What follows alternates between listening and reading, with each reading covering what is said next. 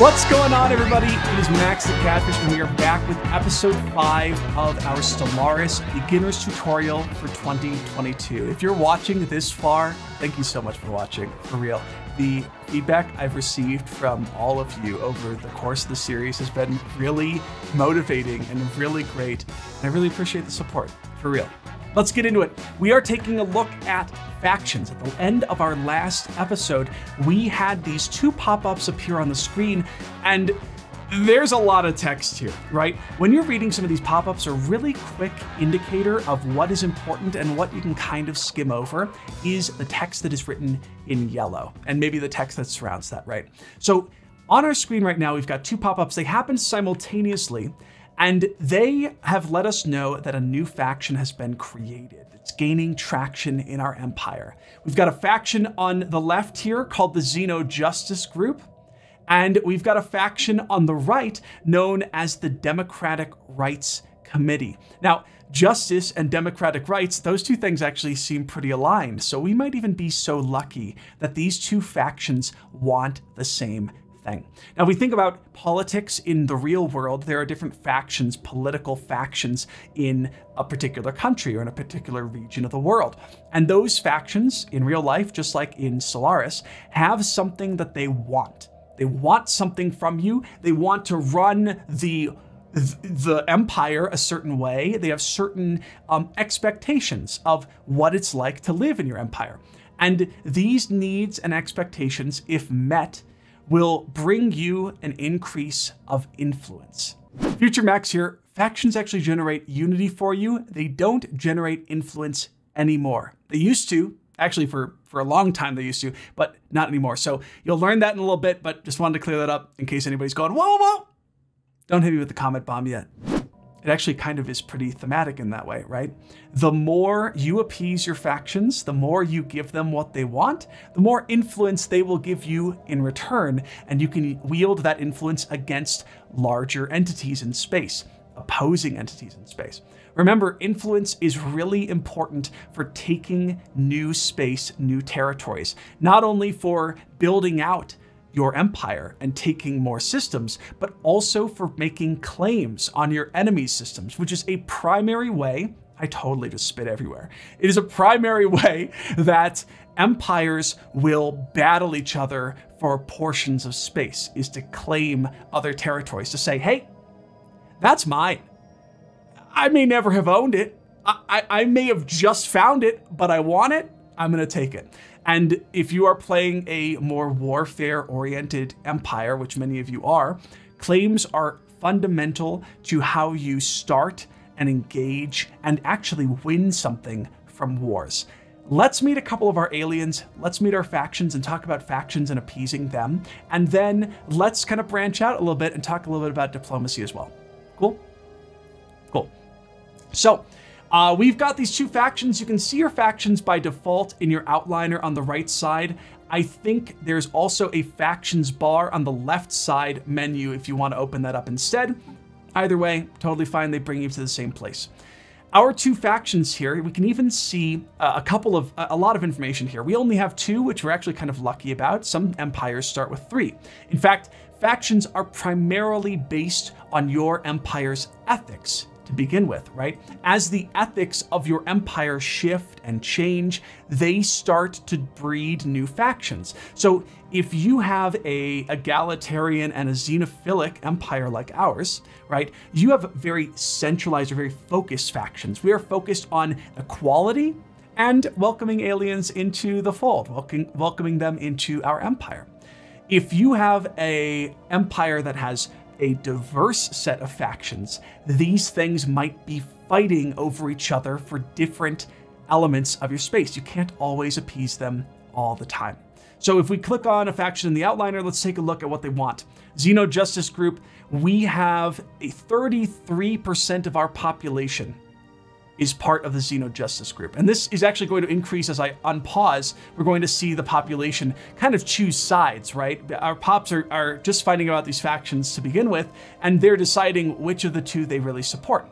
So 36% support the Xeno Justice Group, 63% support the Democratic Rights Committee.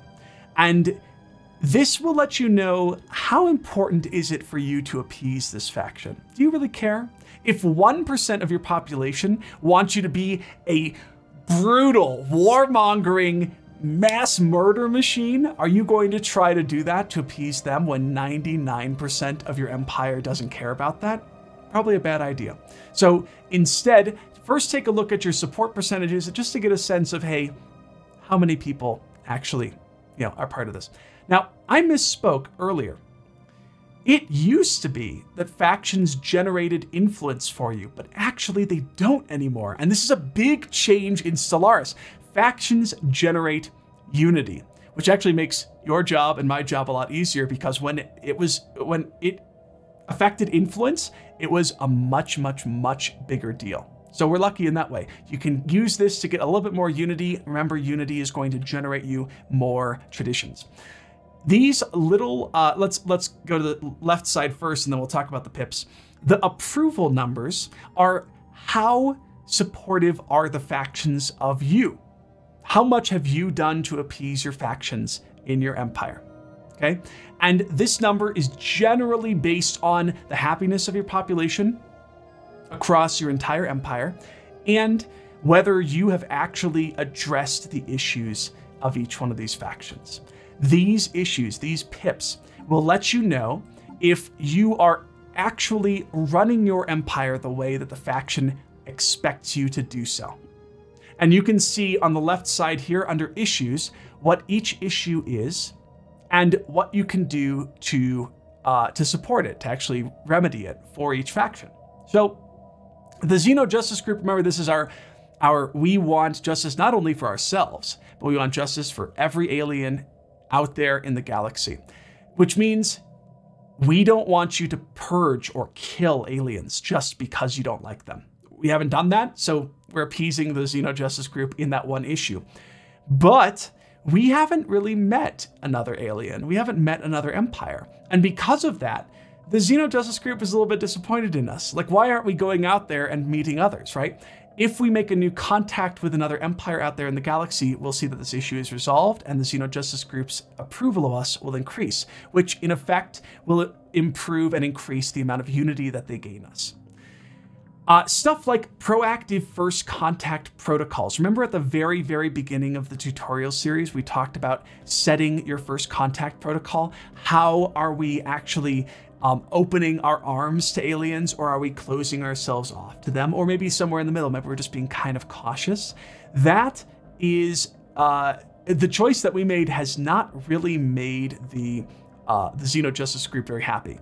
They would rather we welcome aliens with open arms. Come on in. We will welcome you 100%. And this is something that we might even be able to fix right now. Okay, let's take a look at policies. So we looked at policies during the last tutorial video because we had that issue where the resettlement box on our planet was actually grayed out. It was grayed out because our empire believes that it is not the government's right to tell a population which planet you should live on. We can't tell you what to do, right? You are free to move about our empire however you please, but we can't force you to do it. That is one of many policies. One of the policies that we set at the very beginning was our first contact protocol, and we were actually proposed with this in a pop-up.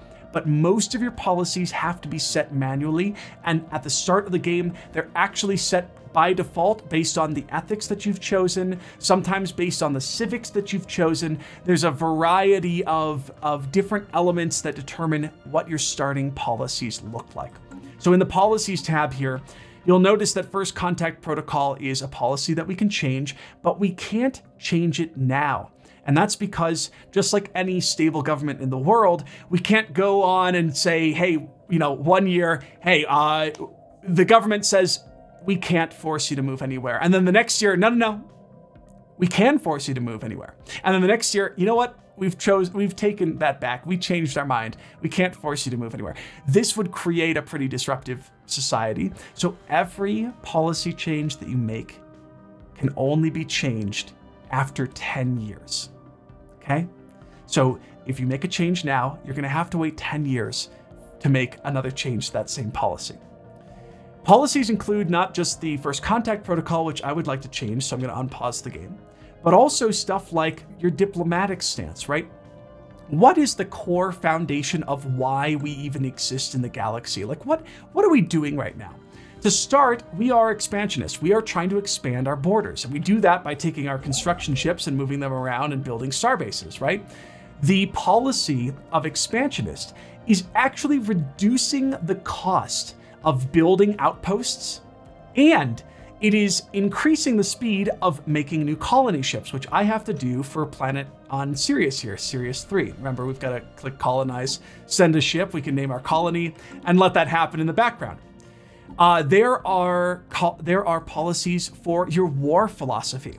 Are we kind of open to war? Like, are we just kind of gonna take some space and that's just gonna happen and that's who we are? Or are we only going to involve ourselves in defensive wars that protect our empire, where we don't go on the aggressive ever? In fact, taking defensive wars prevents us from claiming systems. And the only time we can claim systems is if we are the target of a war by a warfaring nation. These policies have massive, massive impacts on what you can and cannot do, or what you generate in terms of resources and what you can't generate in terms of resources. So it's worth taking a look at these and making sure that they're aligned to how you want to play the game. This is one of the first things that advanced players go to, and they make sure that their policies are in order, because they actually do have a pretty big effect. One of the biggest effects is your economic policy. And this determines whether you have penalties or bonuses to the production of those advanced resources, namely to consumer goods and to alloys. If you are going to play a pretty peaceful, positive, you're not really going to get very aggressive, you don't really need to do much expansion, you want to play what people call tall, which is, a small empire. You don't want to go to war, you don't want to trash people, you might want to choose the civilian economy.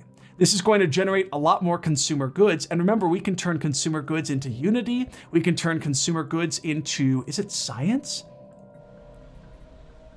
It is science. We can turn consumer goods into science. Setting the policy for your economic policy to civilian economy will reduce the number of alloys you create, but they will massively increase the number of consumer goods. Technically, it's the same on both sides, right?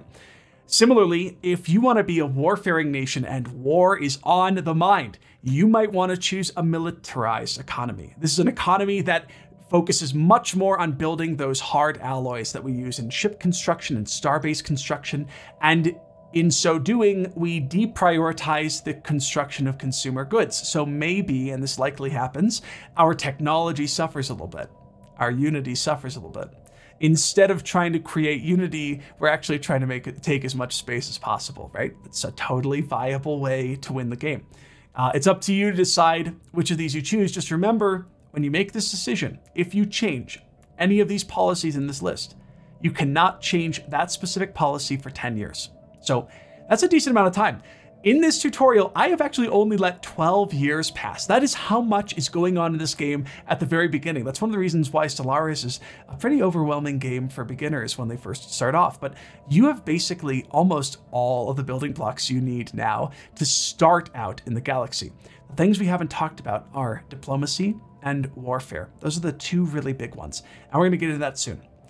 The last one that might be worth knowing about is your trade policy. And I actually have a couple of examples of what that looks like. I want to show you right now what that means, because we haven't talked about trade. So our construction ships are going around space. They're building star bases. I've got a couple of pop-ups. I'm going to kind of ignore this and move on. I'll let you figure out what the odd factory is and deal with it in your own playthrough.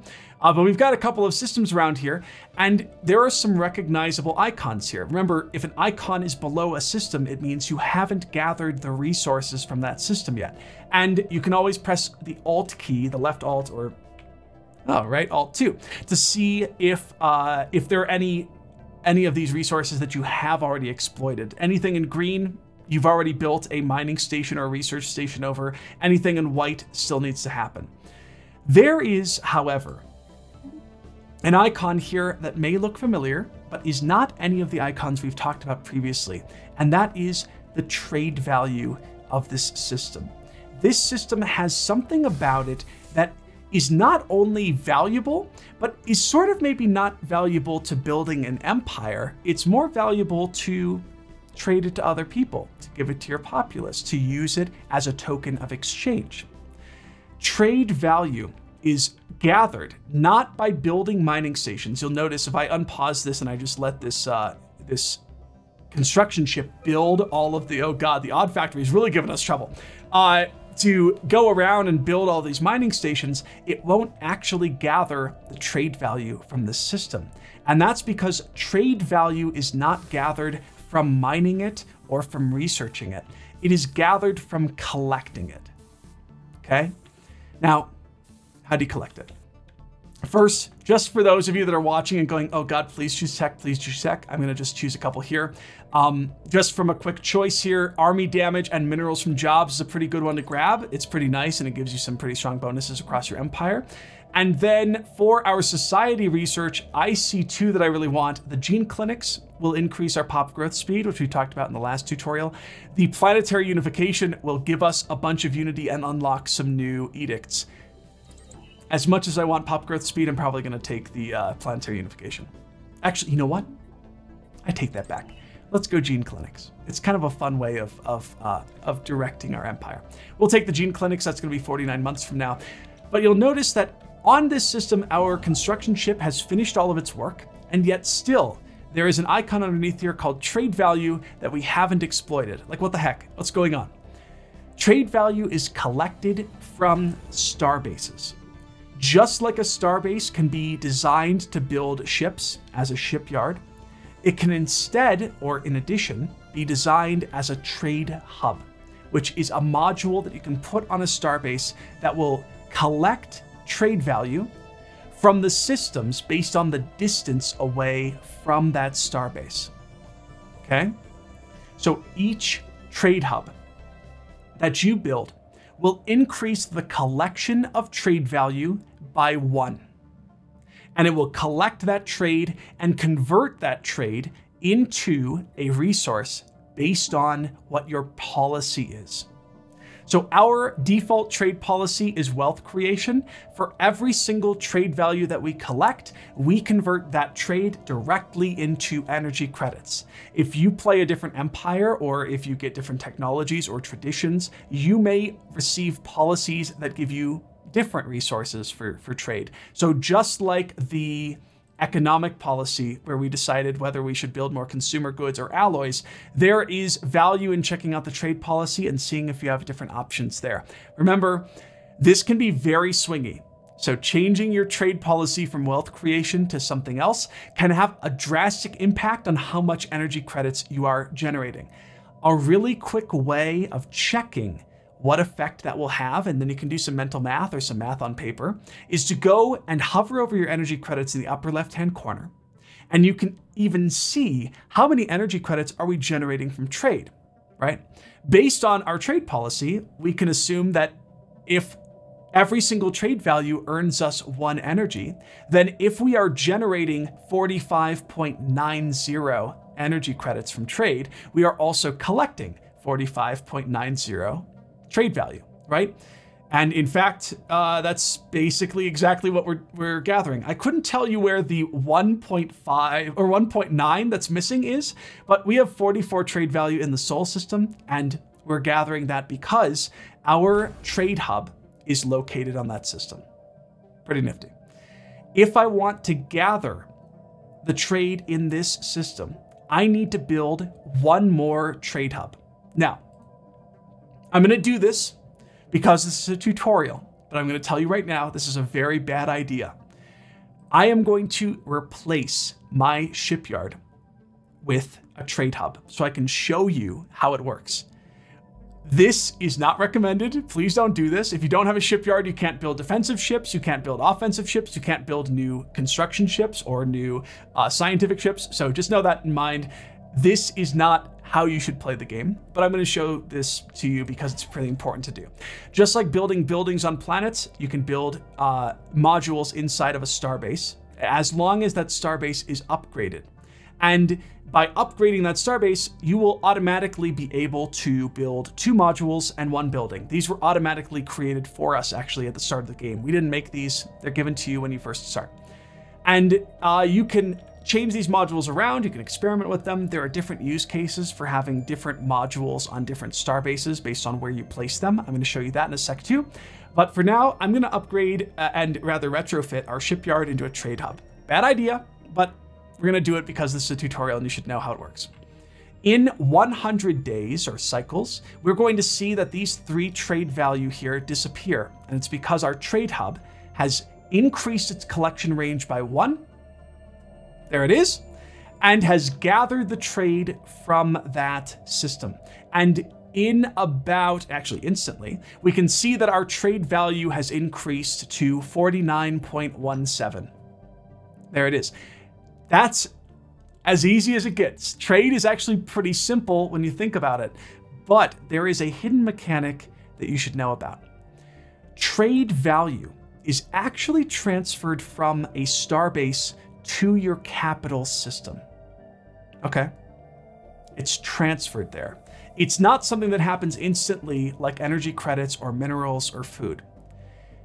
It doesn't appear to you that it is transferred, but it actually is. And I'll show you exactly how that is. I'm going to actually go back here, change this trade hub into a shipyard, and I'm going to go on to Naranka and upgrade our upgrade our outpost to a starport. What I'm doing is I'm building a new starport or a new starbase so that I can build some modules on. Remember, by default, you start with an outpost here because you've taken this system, but you can't actually build any modules on it unless you upgrade it into a starport and beyond. There is a limit to the number of starports that you can build. And just like keeping an eye on the numbers on your planets, you should always keep an eye on the numbers at the top of your screen there. This icon here, your starbase capacity, tells you how many starbases you can have. And it's there because if you could build a starbase in every single system in the game, nobody could ever defeat you, right? It would be really obnoxious, it'd be really annoying. Starbases, just like ships, have a firepower attached to them. So if ships come in here to the starbase, 149 is very, very, very, very laughably low, but the starbase kind of shoots back, little pew-pews back at the enemies, right? When it's upgraded to a starport, it starts to gain some defensive capabilities. You'll notice that our starbase, our starport in our Sol system has 509 combat power. So it's a little bit stronger than a typical outpost is. I'm going to choose, ooh, you know what? Let's wait on that. I've got something to show you in a sec. I'm going to take automatic surveying from our physics technology. We're going to talk about the tradition in just a second here. But our starbase in 100 cycles is going to be upgraded from an outpost to a starport. And that's going to allow us to create some modules on it. Give that a second. Boom. Now something happened that maybe you didn't expect. We didn't build a trade hub, but the trade value in the system was gathered. And that is because starports, when built on a system, will gather the trade value in their own system.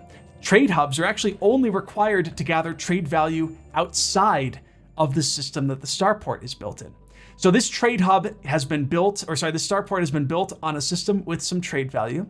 And what's happening beneath the surface is that has created a trade route. If you click on your starbase and you click trade routes under modules, this is like super hidden. I don't know why it's so vague and kind of like almost nondescript.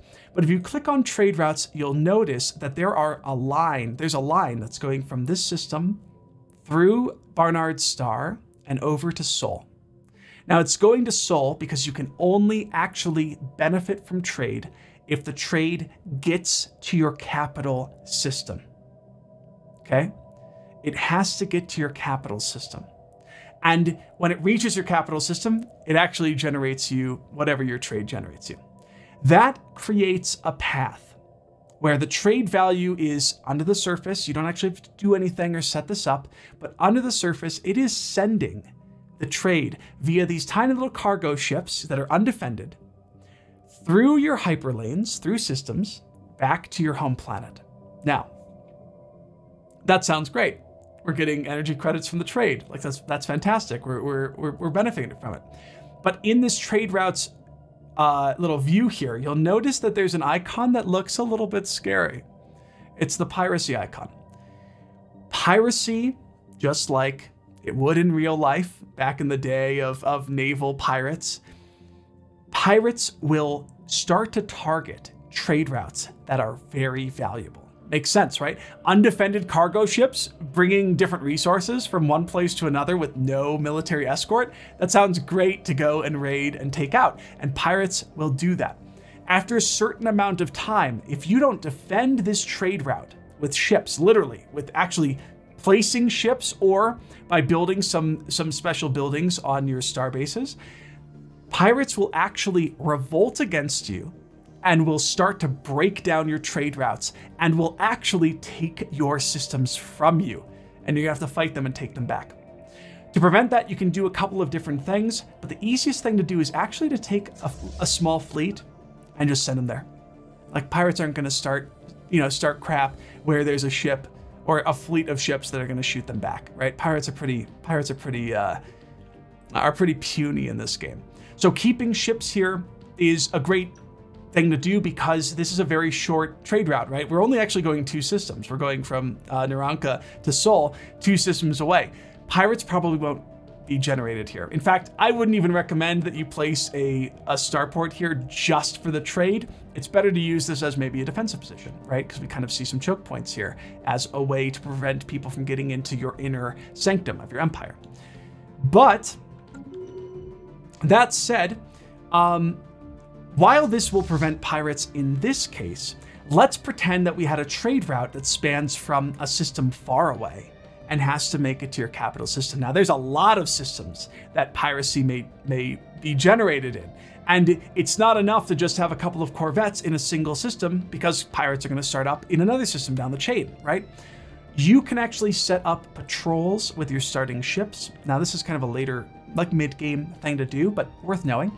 You can set up patrols with your starting ships, and they will patrol any 2 systems and fly between any 2 systems that you ask them to fly to.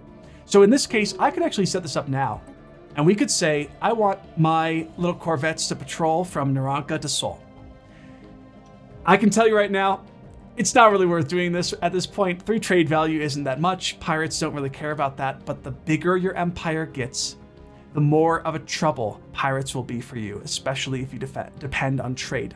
So setting up these patrols to let your ships go between systems, a very valuable thing to do, and it will reduce the amount of piracy and the potential for pirates to take over your systems. Now, we did all that. I'm going to take this system down. I'm going to downgrade this. Remember, if you exceed your starbase capacity, bad things happen. You'll start to pay a lot more for your starbases. Starbases, just like buildings, have a cost to them. They have an upkeep. So probably a good idea to build starbases only really where you need them. Okay, just worth knowing. There's a great position for a starbase up here on Asterion. We talked about how this was a fantastic defensive choke point. It really is. Now, how do we defend it? We can do it by building a starport here. So I'm actually going to upgrade this one, spend the alloys to do that, and we're going to put this as a pretty bulky defensive position for us. We're going to put some defensive locations, some guns and turrets, so that we increase its potential for defending against opponent attacks if we have an aggressive neighbor or just an incursion that comes in on our empire. So that starport there is going to be one of our 2 primary defensive positions that we use.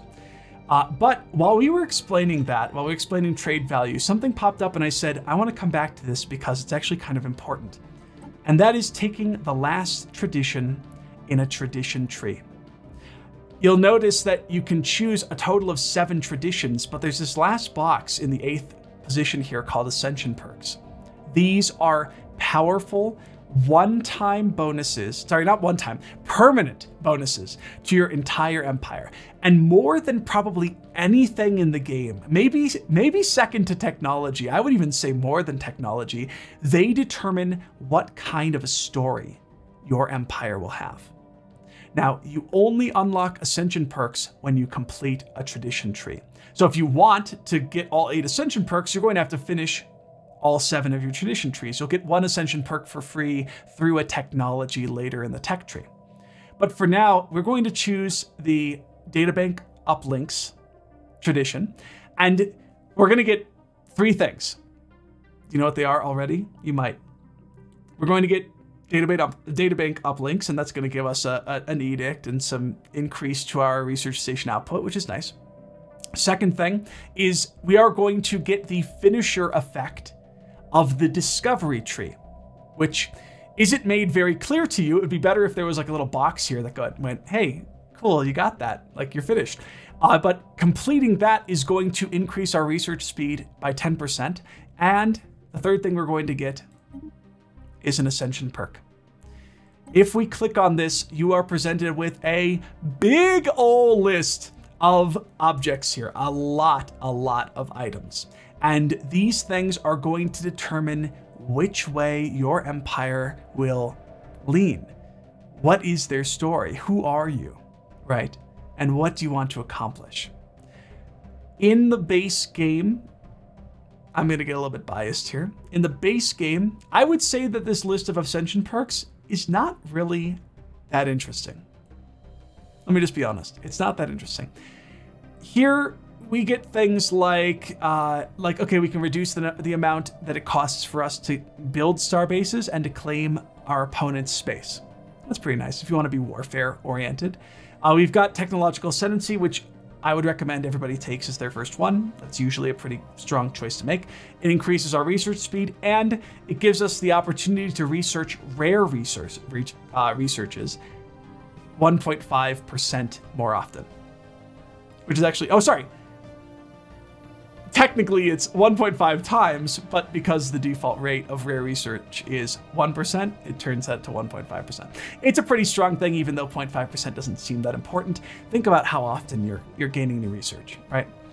One vision is pretty good for Unity builds. It gives you a lot more Unity for your empire, which is pretty sweet if you're building a more peaceful, tall empire rather than building wide. And then some of these other ones are just kind of interesting. They could be fun to play around with, but I wouldn't recommend them. Mastery of Nature gives you some options to have bigger planets, sort of, in a way. You can read about how that works and what that looks like. Imperial Prerogative will reduce your empire size, which we haven't talked about too much, but it's this icon here at the top, which determines how quickly you generate research and how quickly you generate Unity. Having too big of an empire will actually slow those two things down because it is a lot harder for you to organize a wide, massive, sprawling empire and distribute the technology to it than it is for you to distribute technology to a much tighter, smaller, more interconnected empire, okay? So that would reduce empire size from planets, which benefits people who might have a ton of planets. Not the most interesting. There are some other things in here that are worth looking at and considering. We'll get into envoys in a future tutorial. That feels like that's my tagline in this tutorial because there's so much to teach you. But the options aren't that particularly interesting. When you add DLCs to Stellaris, one of the coolest things is you get access to a bunch more Ascension perks. And you might be thinking to yourself like, okay, like these are kind of boring, like so what? But the Ascension perks that come from DLCs give you the ability to build megastructures.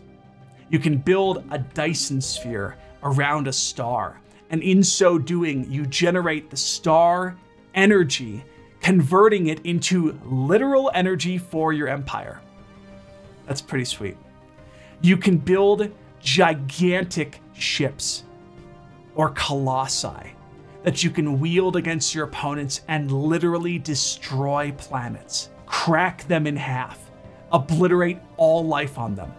Or you could build a colossi that actually creates a shield around a planet and prevents people from ever going in or out of that planet ever again, pacifies it entirely. There's a lot of different routes that you can go with that. The Ascension perks also include decisions in DLCs like the ability to create psionic population. Tap into psionic powers and now all of your population have literal psychic powers. It's pretty cool. Or you can have a Ascension perk that your people not only replace their body parts with bionic body parts, but they start to replace their vital organs and their brains and their exoskeletons. And you can turn your normally squishy population into literal robot AI with a sentient human brain inside of a robotic body. It's really cool. There are a ton of additions that you will get, especially in the Ascension Perks, but across the entire gameplay experience that are unlocked from DLC. I'll probably do a DLC tier list and like order that I would recommend, especially now that Overlord is out and out there in the world. But until that comes out, know that picking up a DLC or two can really change your experience in the game for good. Doing so may invalidate your saves. So just keep that in mind. As you add DLC to the game, it may invalidate some of your saves. It may make things a little bit tricky to manage from one save to the next. So just keep that in mind. If you've got an Empire and a playthrough that you really love, you may want to finish that before adding a bunch of DLC on top of it. But really consider, especially if you want to broaden your experience in Stellaris, consider picking up some DLC. They will change the way that you look at Ascension Perks 100%. That said, for this tutorial, I don't have any of the DLCs installed. So instead, I'm just going to take, and I would actually take the same thing, DLCs or not, Technological Ascendancy. It's really good. It's really good. Remember, you will get a new Ascension perk every single time you finish a tradition tree. And in fact, we sat on so much Unity that we can unlock a new tree. So in the tradition selection screen, I can now go through and choose a new tradition. Maybe I want to take the expansion tradition because I want to have a really massive empire that's super, super wide, that has a bunch of systems, a bunch of planets, a bunch of people in it, and I want to do that as fast as possible. Expansion is probably the tree that you want to take. Maybe I know that I want to destroy my neighbors. I want to wipe them off the face of the galaxy. I want to destroy them now.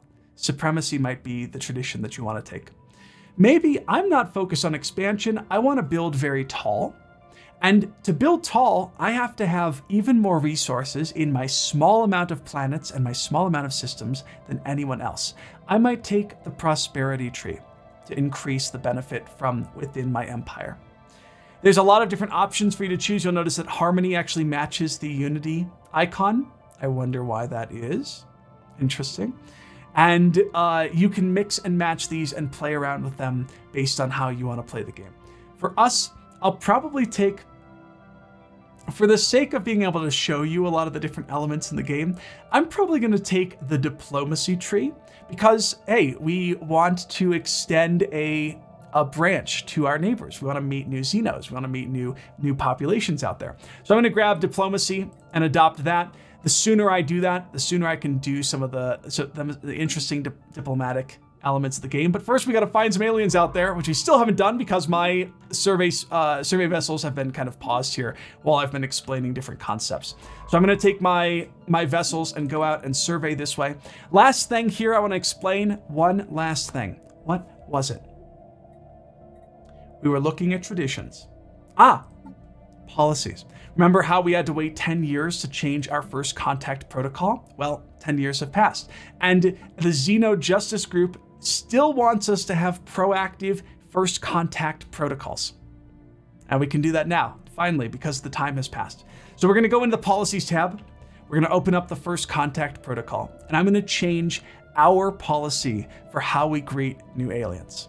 We're going to change it to proactive.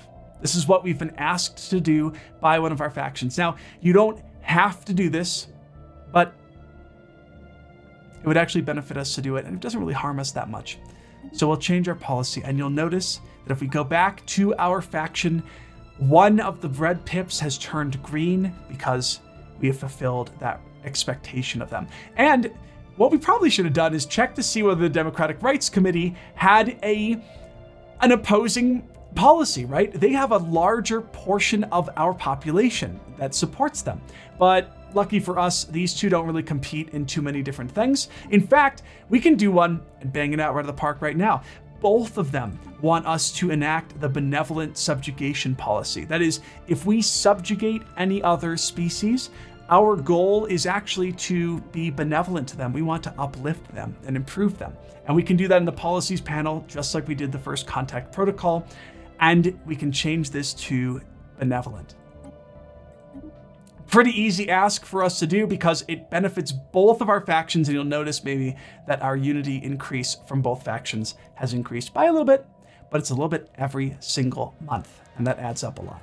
So quick recap. We looked at the value of trade power and how to gather trade. We looked at factions and what factions do for you and how to keep them supportive of you by changing your policies. We looked a little bit at what effect changing policies has on your empire and how that shifts stuff like what you generate and how you even engage with other empires out there in space. And we also looked at ascendancy perks and what those look like when you finish a tradition tree. That was a lot.